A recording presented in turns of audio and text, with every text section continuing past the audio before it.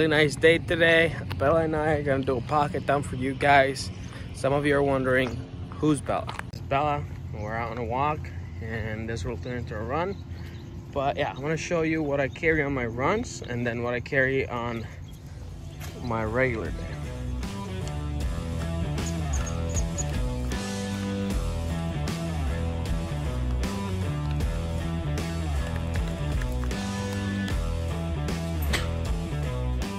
So, okay, my running gear. Usually, I got the Pocket Sprint with me because it's super lightweight and super tiny and it's super fast and it's called Sprint, so I think it makes me faster.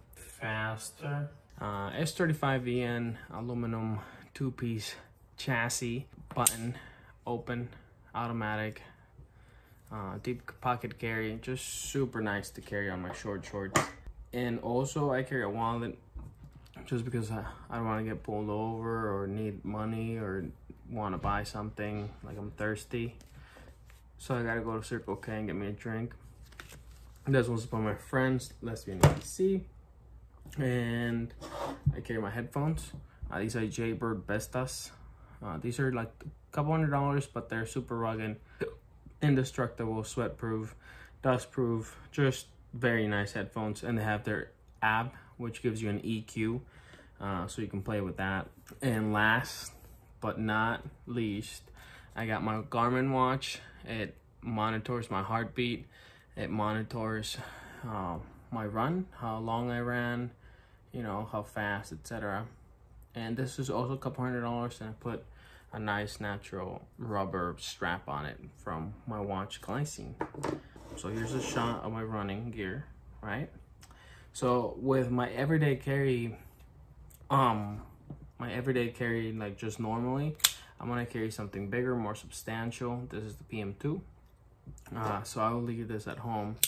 It won't be like my secondary carry, just because I already got too many things in my pocket, right? So I carry one knife with me, and it's the PM2. This one's a little dirty. I apologize. But I got a lynch clip, carbon fiber scales, backspacer, blue hardware. And even though it's like pimped out, I use it every day for work and stuff. Like even the tip is gone on it. Lately, I've been carrying 2 pens, and I'll tell you why right now. So I got the 2-speed Eco T and like a nice blue.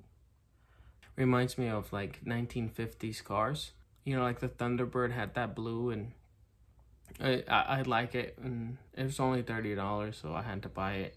I was making an order for my sister's birthday present, which was an Eco but in purple, and I was like, I gotta have this one. I like the gray one too, but I can't afford to own everything. And then I also have my Machinera fountain kit.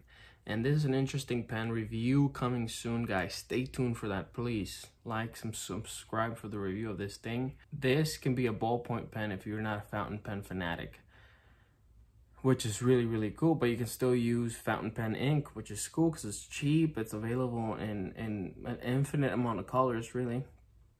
And it's really affordable. So the pen tool itself is only $75. I know when I say only, some of you are cringing, but like when Kaweco makes something like this, they don't make it as intricately nice, and it's probably like 100 plus. So you're saving like $25 getting it made in America.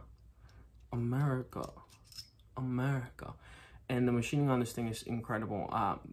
The threads on this thing is super fidgetable because they're so smooth and so pleasant. You can just fidget with your pen if you can't be fidgeting with your knife for some reason. So this is not a review for this pen, so I'm gonna stop talking about it, but stay tuned for the review because I have a lot to say about that particular piece. So here's a shot of the gear I'm gonna be carrying today. And yeah, let me know what you guys have in your pockets. Subscribe if you can. It doesn't cost you a thing, but you know, it makes me really happy, and it makes me think that I'm doing this for a reason. So yeah, you guys have a great day. And that was my pocket dump as of September 2020. Crazy year, right?